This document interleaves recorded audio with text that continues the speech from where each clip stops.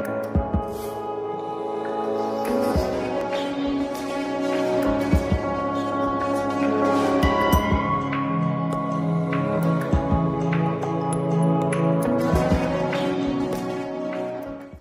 my name's Devin. I'm Katrina. I'm Jordan. I'm Jaden. This is Moose. We're the Brewers, and this is Tiny Alaska.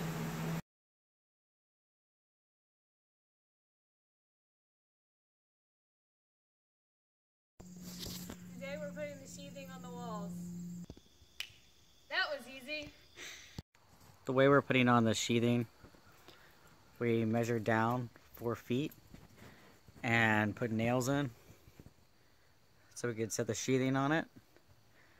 And then somebody holds it from this side, and then I go on the other side and draw out where the window is. And then we take it down, cut it, put it back up there with some glue, and put some screws in to hold it in place. And then I'm going to go back and nail it. We just finished our sheathing. The way we did that, we used 1/2-inch plywood. We started at the bottom and did a row. We did a row on the top, and then we went a zigzag like this. So the middle row would be slightly off from the top and the bottom row. We used glue and screws every foot around the edges and every 2 feet in the field. And then we went back with nails and went in between those. So it was every 6 inches around the edge and every 12 inches in the field. I already showed you how we cut out the windows. Most people put it up here to dry fit it, but they don't draw out their windows to cut them out. And let me tell you, it's a lot easier to mark, bring it down, cut it out, and then just throw it back up here. We use liquid nail extreme heavy duty on all the studs and all the way around all the sills. You want 1/8 gap between the long sides of your plywood and 1/32 on the short sides. The reason we use glue and screws and nails, we did this with any of the structural components. You have a pull-out strength with the screws, and you have the shear strength of the nail.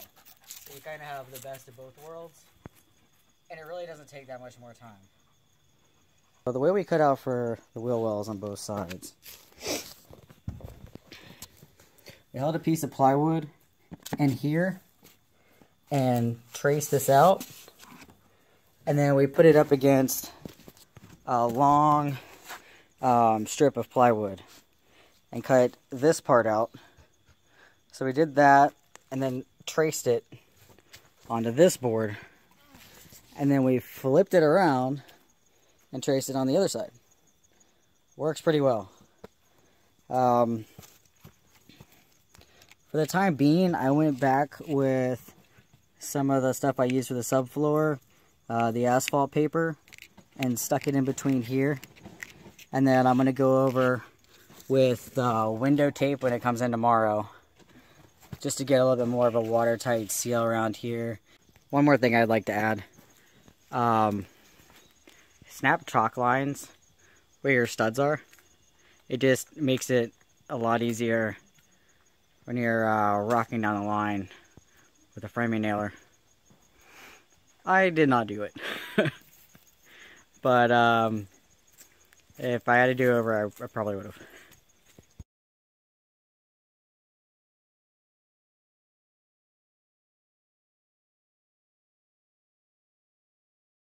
Alright, we finally get to take these supports out. So I'm going to do that, and I'll show you what it looks like.